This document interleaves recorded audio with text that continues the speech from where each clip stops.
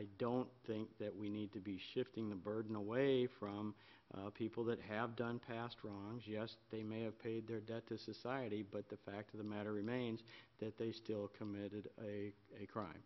And I don't think that shifting the burden away from that in a measure like this is a good idea. You're going to find out anyway. So what happens if we do something like this is it looks good on paper and maybe we feel good inside.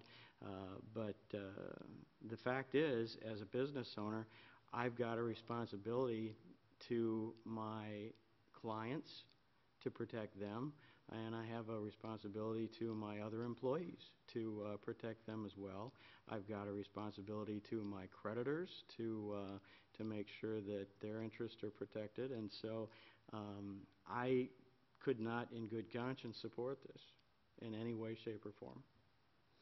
I would like to point out that we're not talking tonight about any kind of ordinance change or any kind of law making coming from the council about banning the box on any employment things. We're not talking about that.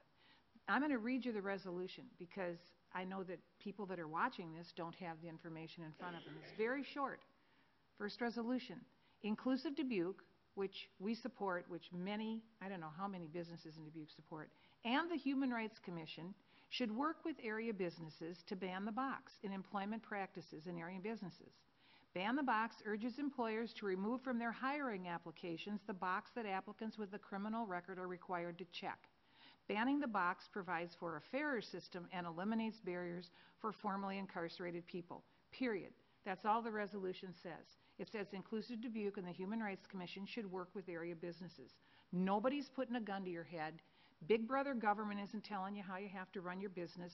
Nobody's making business owners do anything they don't want to do. It's just that it's maybe a possibility. If you hear from Inclusive Dubuque, if you hear from the Human Rights Commission and see what the ramifications are.